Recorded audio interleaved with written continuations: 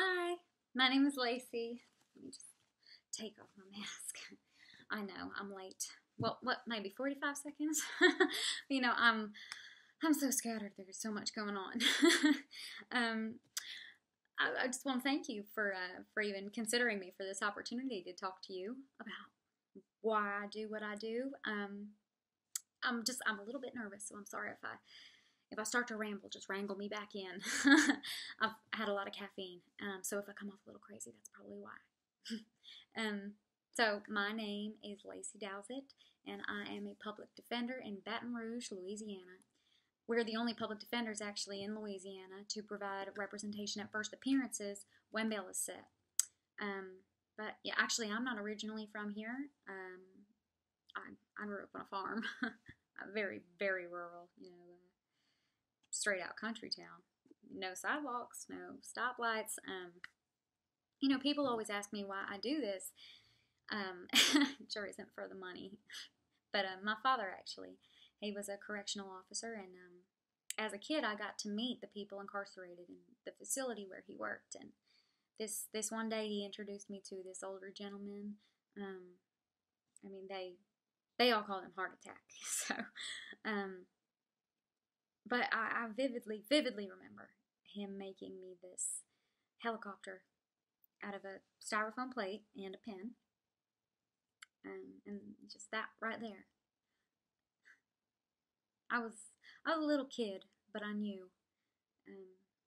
Society just locks you away, puts you in a cage, and there is so much more to the story. But I went to law school at LSU, and the last clinic in law school is the criminal justice clinic. And I went to the public defender's office, and I was a student attorney. I was practicing as a public defender even before I was a lawyer. I knew I was hooked. When I get overwhelmed, actually, which is easy to get in this job, I always look back at my first client that I was involved with helping. He was a young kid. I say kid, he was about 19. Charged with 3 counts of armed robbery. And this was the first time he had ever even been arrested. But armed robbery in Louisiana, and I hate this. The sentencing range is anywhere from 25 to 99 years. It's a ridiculous, open-ended type of sentence, and it's a crime of violence where there is no opportunity for parole. And so the DA dug his heels in, and we worked hard for mitigation. And the judge gave him 30 years. I built a relationship with him, and it was the first case I had truly done. And the hardest thing I had to do was to stand next to him and watch him hear that sentence of 30 years in jail. Because I knew there goes his life. And so from that moment on, I knew I wanted to advocate for these people, and I wanted to win. So in 2016, we started this pilot program to get representation at the first opportunity after arrest. Because, what we were finding was clients were being charged with a misdemeanor, like, say, marijuana. Gosh, it's the bane of my existence. But they were sitting in jail for months and months and months, sometimes 6 months. But most of these misdemeanors, the maximum sentence is 6 months.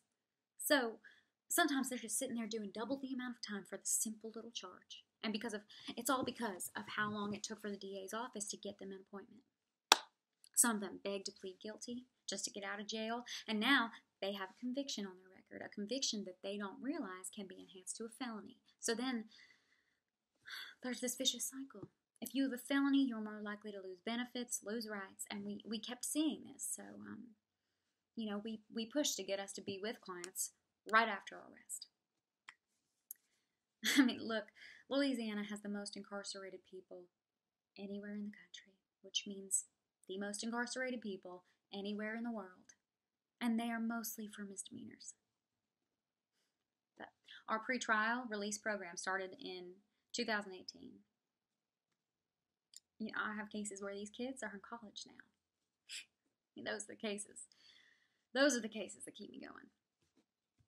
But now with this COVID-19, we really stepped up our game. I mean, the first week that the virus hit, but before the first positive case in the prison, it was chaotic. It was just pure chaos. And then after the first week, it was eerily quiet. Why? Well, law enforcement had come to an agreement. They decided to give misdemeanors only a summons. They were only picking up more serious offenses, maybe 20 a day instead of 50. So how many people are we over-arresting? There are so many people who should never have been here in the first place. We could have been doing this all along. But so we were dreading the first day, that the day that the first positive would come into the prison, and we were all taking the proper precautions. Everyone was, but we knew it was inevitable. And it started with one individual, and sure enough, there's a line of 90 people, and I can't get to them. They are not getting the care that they need. Our hands are so tied, and I can't make any moves on their charges, and the courts are closed, and I know that they're all worrying that they are going to die inside. It's so overwhelming. What do I do? But we decided we had to focus on those we can help. Focus on lower level cases, lower bond, who we knew we could get out immediately.